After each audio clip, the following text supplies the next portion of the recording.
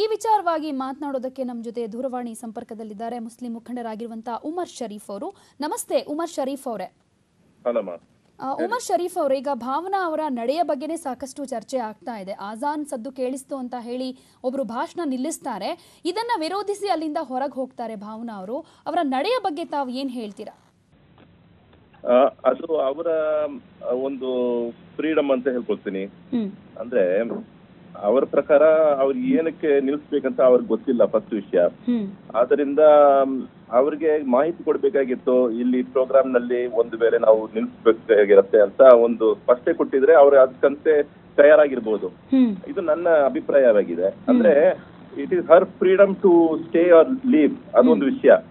ಅದೇ ರೀತಿಯಲ್ಲಿ ಇನ್ನೊಂದು ವಿಷಯ ಏನಂದ್ರೆ, ಅಜಾನ್ ಕೊಡುವಾಗ ಮುಸ್ಲಿಮೇತರರು ಆ ಪ್ರೋಗ್ರಾಮ್ ನ ನಿಲ್ಲಿಸ್ಬೇಕಂತ ಏನಿಲ್ಲ. ಮುಸ್ಲಿಂ ಮೇತರರಿಗೆ ಅವ್ರು ಬಂದು ಅಜಾನ್ ಕೇಳುವಾಗ ಅದಕ್ಕೆ ಉತ್ತರ ಕೊಡ್ಬೇಕಾಗಿಲ್ಲ, ಮತ್ತೆ ಅವರು ಅದನ್ನ ನಿಲ್ಲಿಸ್ಬೇಕಾಗಿಲ್ಲ. ಆದ್ರೆ ಮುಸ್ಲಿಮರು ನಮ್ಗೇನಂದ್ರೆ ಅಜಾನ್ ಕೊಡುವಾಗ ನಾವು ಅದಕ್ಕೆ ಉತ್ತರ ಕೊಡ್ಬೇಕಾಗಿರತ್ತೆ. ಆದ್ರಿಂದ ನಾವು ನಿಲ್ಲಿಸ್ತೀವಿ ನಮ್ಮ ಪ್ರೋಗ್ರಾಮ್ ನಲ್ಲಿ. ಮುಸ್ಲಿಂ ಮೇತರರಿಗೆ ಅವ್ರಿಗೆ ನಮ್ಮ ಪದ್ಧತಿ ಬಗ್ಗೆ ಗೊತ್ತಿಲ್ಲದೆ ಇರುವಾಗ ಅವ್ರು ಕೂಡ ನಿಲ್ಲಿಸ್ಬೇಕಂತ ನಾವು ಆಸೆ ಪಡೋದು ಅದು ಬಹಳ ದೂರ ಆಯ್ತು. ಅದು ಕೂಡ ಅವರೇ ನಿಲ್ಸಿದ್ರೆ ಅವ್ರಿಗೆ ಇಷ್ಟ ಆದ್ರೆ ಅದು ಬೇರೆ ವಿಷಯ. ಸೊ ಹಾಗಾಗಿ ಒಬ್ಬ ವ್ಯಕ್ತಿಗೆ ಅಜಾನಿನ ಬಗ್ಗೆ ನಾಲೆಜ್ ಇಲ್ಲದೆ ಇರುವಾಗ ಅದನ್ನ ನಿಲ್ಸುವಾಗ ಅವ್ರಿಗೆ ಒಂಥರ ಫೀಲಿಂಗ್ ಆಗಿದೆ, ಯಾಕೆ ಈ ಅಜಾನ್ ಕೊಡ್ತಾ ಇದಾರೆ ಅಂತ ಅವ್ರಿಗೆ ಫೀಲಿಂಗ್ ಆಗಿ ಅವ್ರು ಹೊಡಿದ್ದಾರೆ ಅಲ್ಲಿಂದ. ಸೊ ಐ ವುಡಂಟ್ ಬ್ಲೇಮ್ ಹರ್. ನಾವು ಅವ್ರ ಬಗ್ಗೆ ಏನು ತಪ್ಪಾಗಿ ಮಾತಾಡಕ್ ಹೋಗೋಲ್ಲ.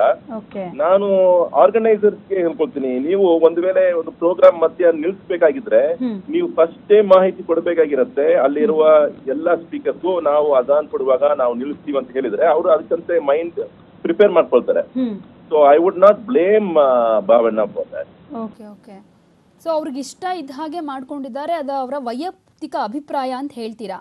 S, everybody has got freedom ಅಲ್ಲ. ಇವಾಗ ನಾವು ನೋಡಿ, ನಾನು ಒಂದು ಪ್ರೋಗ್ರಾಮ್ ಹೋಗ್ತೀನಿ, ಅಲ್ಲಿ ಏನಾದ್ರು ಭಜನೆ ಗಿಜನೆ ಏನೋ ಶುರು ಮಾಡಿದ್ರೆ ನಾನು ಅಲ್ಲಿ ಕೂತ್ಕೊಳ್ಬೇಕಾಗ್ತದೋ ಇಲ್ಲ ಅಲ್ಲಿಂದ ಎದ್ದು ಹೋಗೋದು ನನ್ನ ಫ್ರೀಡಮ್ ಆಗಿರತ್ತೆ. ನಾನು ಕೂಡ ಒಂದೊಂದು ಟೈಮ್ ನಲ್ಲಿ ಕೆಲವರು ಸ್ಟೇಜ್ ನಲ್ಲಿ ಏನೋ ಒಂದು ಜಪ ಮಾಡ್ಕೊಂಡಿರ್ತಾರೆ, ಇಲ್ಲ ಒಂದು ಜನರಲ್ ಪ್ರೋಗ್ರಾಮ್ ನಲ್ಲಿ ಏನೋ ಒಂದು ಪೂಜೆ ಏನೋ ಮಾಡ್ಬೇಕಂತಿದ್ರೆ ನಾನ್ ಯಾಕೆ ಅಲ್ಲಿ ಕೂತ್ಕೊಳ್ಬೇಕು, ನಾನು ಅಲ್ಲಿಂದ ಹೊರಟ್ಬಿಡ್ತೀನಿ. ಸೊ ಅದೇ ರೀತಿಯಲ್ಲಿ ಅವ್ರಿಗೆ ಒಂಥರ ರಿಲಿಜಿಯಸ್ ಪ್ರೋಗ್ರಾಮ್ ಯಾಕೆ ಇಲ್ಲಿ ತರ್ಸಿದೀರಾ ಅಂತ ಅವ್ರ ಮನಸ್ಸಿನಲ್ಲಿ ಬಂದಿರ್ಬೋದು. Why are you bringing religious feelings into a political program ಅಂತ ಅವ್ರ ಮನಸ್ಸಿಗೆ ಬಂದಿರಬಹುದು. So I give her the benefit of doubt. ಈ ವಿಷಯದಲ್ಲಿ ನಾನೇನ್ ಅನ್ಕೊಳ್ತೀನಿ, ಆಕೆ ಬಂದು ಒಬ್ಬ ಮುಸ್ಲಿಂ ಅಲ್ಲ, ಅಲ್ಲಿ ಅದು ರಿಲಿಜಿಯಸ್ ಪ್ರೋಗ್ರಾಮ್ ಕೂಡ ಅಲ್ಲ. ನೀವು ನಿಲ್ಲಿಸ್ಬೇಕಾದ್ರೆ ಅವ್ರಿಗೆ ಫಸ್ಟೇ ಮಾಹಿತಿ ಕೊಟ್ಟಿದ್ದು ಆಮೇಲೆ ಅವ್ರು ಬಂದು ಓಕೆ ನಾನು ಕೂತ್ಕೊಳ್ತೀನಿ ಇಲ್ಲ ಬಿಡ್ತೀನಿ, ಅದು ಅವ್ರ ಅಭಿಪ್ರಾಯ. ಸೊ ಅವ್ರಿಗೆ ಅದ್ರ ಬಗ್ಗೆನೇ ನಾಲೆಜ್ ಇಲ್ಲ. ಅವರೊಬ್ಬ ಮೂವಿ ಆಕ್ಟ್ರೆಸ್, ಅವ್ರಿಗೆ ರಿಲಿಜಿಯಸ್ ನಾಲೆಜು ಇಲ್ಲ. ಸೊ ಹಾಗಾಗಿ I will give her the benefit of doubt. Okay, ಧನ್ಯವಾದ ಉಮರ್ ಶರೀಫ್ ಅವರೇ, ನ್ಯೂಸ್ 18 ಕನ್ನಡ ಜೊತೆಗೆ ಮಾತನಾಡಿದ್ದಕ್ಕೆ.